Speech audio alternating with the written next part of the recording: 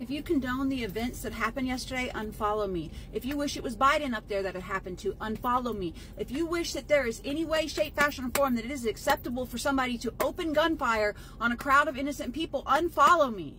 I don't want that type of person in my life. I don't care if you vote blue. I don't care if you vote red. I care if you're a kind, gentle, loving, accepting, forgiving person.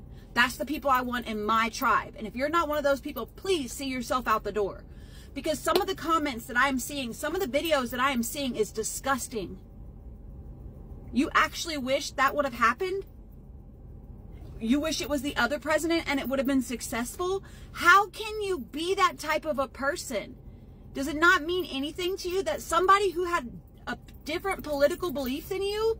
That's the whole thing. Democracy, that's the whole thing. If we all believed one thing, and we'd be under, what is that called? Tyranny? A tyrant.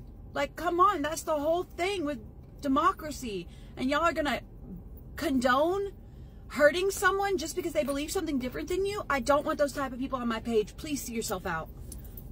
Not at all. I do not care.